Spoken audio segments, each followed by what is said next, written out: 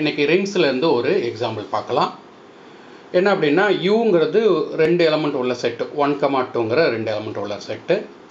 ஆறுங்கிறது அதில் இருக்கிற பவர் செட், யூவில் இருக்கிற பவர் செட். அப்போ ஆறில் எத்தனை எலிமெண்ட் இருக்குன்னா 2 ஸ்கொயர் 4 எலிமெண்ட்ஸ் இருக்கும். எதெல்லாம் empty set, singleton 1, singleton 2, set 1,2 இந்த 4 எலிமெண்ட்டும் ஆறில் இருக்கும்.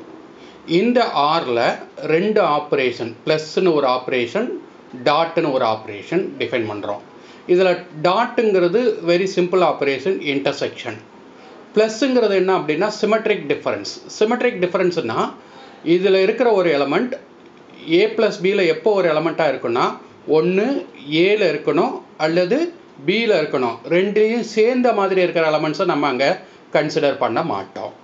ஸோ இந்த ஆப்ரேஷனில் இது ரிங்குன்னு ப்ரூவ் பண்ணணும். ரிங்குன்னு ப்ரூவ் பண்ணுறதுக்கு என்னெல்லாம் ப்ரூவ் பண்ணணும்? க்ளோஷர், ப்ளஸில் க்ளோஷர், ப்ளஸில் அசோசியேட்டிவ், ப்ளஸில் ஐடென்டிட்டி, ப்ளஸில் இன்வர்ஸ், அடுத்து ப்ளஸில் commutative, டாட்டில் closure, டாட்டில் associative, dot is left distributive over plus, dot is right distributive over plus.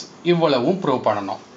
So first இதுக்கு நாம் காம்போசிஷன் டேபிள் போடணும். ஏன் அப்படின்னா இது வந்து ஃபைனைட் செட்டு. ஃபைனைட் செட்டில் ஜென்ரலாக ப்ரூவ் பண்ணுறதை காட்டிலையும் காம்போசிஷன் டேபிளை வச்சுட்டு அதிலிருந்தே நாம் போட்டுடலாம். ஸோ இந்த ப்ளஸ் ஆப்ரேஷன் போடுறதுக்கு அந்த எல்லா பாசிபிலிட்டியும் போடுறதுக்கு பதிலாக ஒரு எக்ஸாம்பிள் போட்டு ஒர்க் அவுட் பண்ணி காமிக்கிறேன். இப்போ சிங்கிள்டன் 1 ப்ளஸ் சிங்கிள்டன் 2 என்ன அப்படின்னா ரெண்டுலேயும் இருக்கிற எலமெண்ட்ஸ், பட் காமனாக இருக்கிற எலமெண்ட்ஸ் அதில் ப்ளஸில் இருக்கக்கூடாது. ரெண்டுலேயும் இருக்கிற எலமெண்ட்ஸ்னால் 1ம் வரும் 2வும் வரும். காமனாக எந்த எலமெண்ட்டும் இல்லை. ஸோ நமக்கு காமனாக இருக்கிற எலமெண்ட்டை ரிமூவ் பண்ணுறதுக்கு தேவையில்லை. அப்போ சிங்கிள் செட் 1,2 தான் இதோட ரிசல்ட்டு. இப்போ செட் 1 ப்ளஸ் செட் 1,2 அப்படின்னா ரெண்டுலேயும் இருக்கிற எலமெண்ட்டை ரிமூவ் பண்ணிடணும். ஸோ ரெண்டுலேயும் இருக்கிற எலமெண்ட்டை ரிமூவ் பண்ணிட்டோம்னா 1 ரிமூவ் பண்ணிட்டோம்னா 2 மட்டும் வரும். ஸோ செட் 2 மட்டும் இங்கே வரும். எலமெண்ட் 2 மட்டும் வரும். இப்போ செட் 2 ப்ளஸ் செட் 2 அப்படின்னா காமனாக இருக்கிற எலமெண்ட்டை ரிமூவ் பண்ணோம். காமனாக இருக்கிற எலமெண்ட்டை ரிமூவ் பண்ணிட்டோம்னா எம்டி செட்டு வரும். ஸோ அதுதான் இங்கே போட்டிருக்கு. செட் 1ம் செட் 1,2வும் போட்டோம்னா செட் 2 வரும். அதேமாரி செட் 2வும் போட்டோம்னா எம்டி செட்டு வரும். செட் 1ம் செட் 2வும் போட்டோம்னா செட் 1,2 வரும். ஸோ இதே மாதிரி மற்ற எல்லா பேருக்கும் நாம் ஒர்க் அவுட் பண்ணி காமிக்கணும்.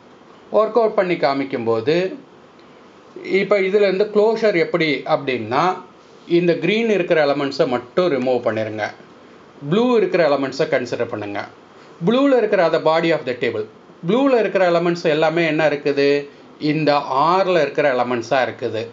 ஸோ அப்போ க்ரீனில் இருக்கிற எந்த ரெண்டு எலமெண்ட்டை ஆப்ரேட் பண்ணாலும் ஆறில் இருக்கிற அந்த ப்ளூ எலமெண்ட்ஸ் வந்திருக்குது. So plus is closer in R அப்படிங்கிறத ஈஸியாக சொல்லிடலாம். இப்போ அசோசியேட்டிவ், சிமெட்ரிக் டிஃபரன்ஸ் எப்போதுமே அசோசியேட்டிவ் தான். ஸோ அதை ப்ரூவ் பண்ணுறதுக்கு ஒன்றும் இல்லை. அதனால் என்ன பண்ணுறோம்னா ஒரு எக்ஸாம்பிள் போட்டு ஒர்க் அவுட் பண்ணி பார்க்குறோம். ஏங்கிறது 1, பிங்கிறது 1,2, சிங்கிறது 2. ஸோ இப்போ ஏ ப்ளஸ் பி எடுத்தோம்னா காமனாக இருக்கிற எலமெண்ட்டை ரிமூவ் பண்ணிவிட்டு ரெண்டு செட்லேயும் இருக்கிற எலமெண்ட்டை எழுதணும். காமனாக இருக்கிற எலமெண்ட்டு 1, அதை ரிமூவ் பண்ணிட்டு ரெண்டு செட்லேயும் இருக்கிற எலமெண்ட்டுன்னு பார்த்தா 2 இருக்கும். ப்ளஸ் சி போட்டோம்னா ரெண்டு செட்லேயும் இருக்கிற காமனாக இருக்கிற எலமெண்ட்டை ரிமூவ் பண்ணிவிட்டு மீதி இருக்கிற எலமெண்ட்டை எழுதணும். ஸோ 2ங்கிறது மட்டும்தான் காமனாக இருக்கிற எலமெண்ட், அதை ரிமூவ் பண்ணிட்டோம்னா வேறு எந்த எலமெண்ட் இருக்காது, எம்டி செட்டு. இதே ஏ ப்ளஸ் பி ப்ளஸ் சின்னு பார்த்தோம்னா first B plus C, B plus சினா இந்த ரெண்டுலேயும் காமனாக இருக்கிற எலமெண்ட்டை ரிமூவ் பண்ணோம்னா 1 மட்டும் வரும்.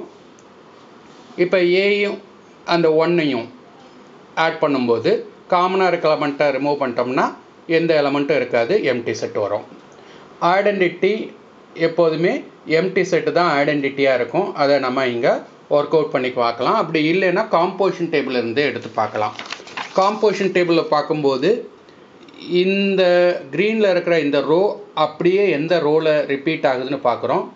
இந்த ரோவில் ரிப்பீட் ஆகுது. அப்போ எம்டி செட்டு தான் நமக்கு ஐடென்டிட்டியாக இருக்குது. எம்டி செட்டோட ஆப்ரேட் பண்ணும்போது தான் அது கிடைக்குது. ஸோ எம்டி செட்டு தான் ஐடென்டிட்டி. இன்வர்ஸ்னு பார்க்கும்போது ஒவ்வொரு எலமெண்ட்டோட இன்வர்ஸும் ஒவ்வொரு ரோலையும் எம்டி செட் எங்கே இருக்குதுன்னு பார்த்துட்டு நாம் அதை ரவுண்ட் பண்ணி அதுக்கு கரஸ்பாண்டிங் இருக்கலாம். எம்டி செட்டுக்கு இன்வர்ஸ் எம்டி செட்டு, 1க்கு இன்வர்ஸ் 1, 2க்கு இன்வர்ஸ் 2, 1,2க்கு இன்வர்ஸ் 1,2 அப்படிங்கிறத எடுத்து எழுதிடலாம். அடுத்தது காமுட்டேட்டிவ். காமுட்டேட்டிவ் ஆஃப் ப்ளஸ் வந்து நமக்கு இந்த காம்போசிஷன் டேபிளை வச்சே சொல்லிடலாம். காம்போசிஷன் டேபிளை பொறுத்த வரைக்கும் இந்த டயகனலை பொறுத்து சிமெட்ரிக்காக இருக்கும். 1 2 என்ன எலமெண்ட் இருக்கோ அதே தான் 2 1 இருக்கும். 1 3 என்ன எலமெண்ட் இருக்கோ அதான் 3 1 இருக்கும். 1 4 என்ன எலமெண்ட் இருக்கோ அதான் 4 1 இருக்கும். ஸோ டயகனலை பொறுத்து சிமெட்ரிக்காக இருக்கிறதுனால அது காமுட்டேட்டிவ் அப்படின்னு சொல்லிடலாம். இதே மாதிரி க்ளோஸரை பொறுத்த வரைக்கும் இன்டர்செக்ஷனுங்கிறதுனால நமக்கு ஈஸியாக நம்ம ப்ரூவ் பண்ணிடலாம். ஸோ இன்டர்செக்ஷனும் க்ளோஷராக இருக்கும். அசோசியேட்டிவ் அப்படிங்கிறதும் நமக்கு ரொம்ப சின்ன கிளாஸ்லேருந்தே படிச்சுட்டு இருந்த விஷயம்தான். ஸோ அதையும் ப்ரூவ் பண்ணுறதுக்கு ஒன்றும் இல்லை, வேணால் எக்ஸாம்பிள் போட்டு ஒர்க் அவுட் பண்ணி காமிக்கலாம். கடைசியாக dot is distributive over plus prove பண்ணணும்.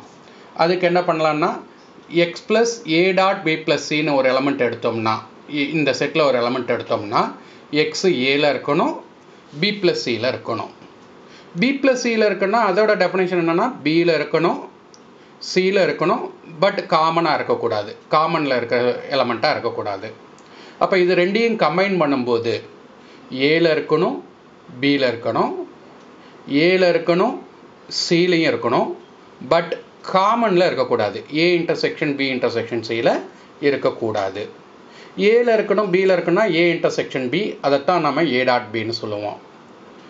ஏல இருக்கணும் சியில் இருக்கணும் அப்படின்னு சொன்னால் ஏ இன்டர்செக்ஷன் சி, அதைத்தான் ஏ டாட் சின்னு சொல்லுவோம். பட் ரெண்டுலேயும் காமனாக இருக்கக்கூடாது அப்படிங்கும்போது அது வந்து ப்ளஸில் இருக்கிற எலமெண்ட்டு.